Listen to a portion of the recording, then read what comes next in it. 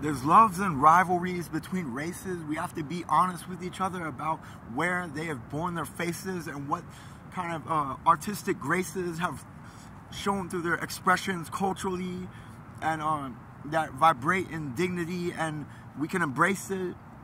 But whenever we see things that aren't in chivalry and taste etiquette, and there's something dead in it, you know, and something that goes back to past times where they were kind of doing something in a grind of intense sort of that collide in war rivalries in our minds, then it has to be brought back up in the history books.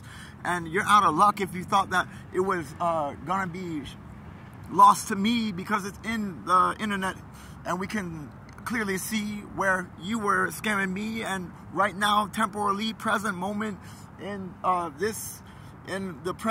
presently, we know too, you know, presently, you know. And so with that, show them to everybody.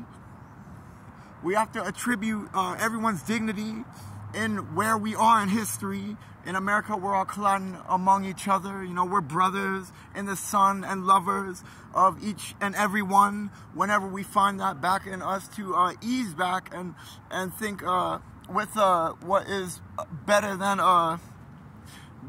something that doesn't allow us a measure of slack. So that's where we are. Let's stay intact, you know, and keep clear to what is delivering in the love that the brothers can show whenever we get out of the huddles and folds that are too born with too much severity and cold from in underground pressures that arose from laws that were unjustly delivered to those, you know. And that's where we gotta know in our head, the drug rivalries where people get their lives untimely dead is terrible, because those positions were put on them by those who fled in fear away from what is okay in every day, if you have temperance and moderation to say yes or nay, you know, to the drugs, you know.